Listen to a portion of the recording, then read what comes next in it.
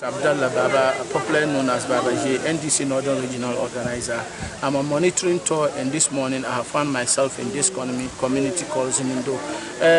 We are here and we are observing some disturbing issues. If you just look at your back, you see about 5 buses parked here, bringing people from God knows where to come and register. And we think that it's not good. Electoral Commission law says that we should all register where we come from. Yes, it is true that some of the people of this town may live in Tamale, Accra or Kumasi. They have the right to come and register, but not to bring people who are absolutely has nothing to do with this community. They don't hail from this community. They are not ordinary residents. They are not permanent residents. They just think that they should come here and register in order to sort of increase the fortune of a particular candidate.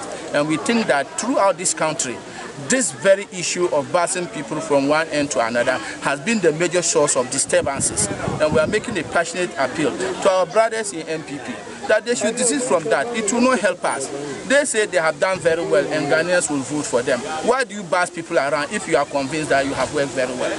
So let's put a stop to that and let the people come out, register and define and determine who leads them. So what message do you have for your people in case? Oh, I'm saying to my NDC party agents, look, Zinindo is our stronghold.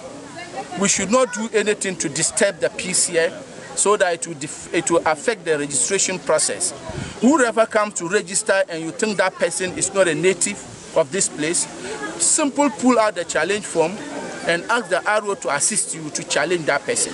You can challenge that person based on age. You can challenge that person based on resident. You can challenge that person based on the fact that the person does not hail from this place. And if you do that, I think that the registration will go smoothly. There will be a day they will bring everybody who has been challenged to determine the validity of the challenge or otherwise. So I'm making a passionate appeal to everybody.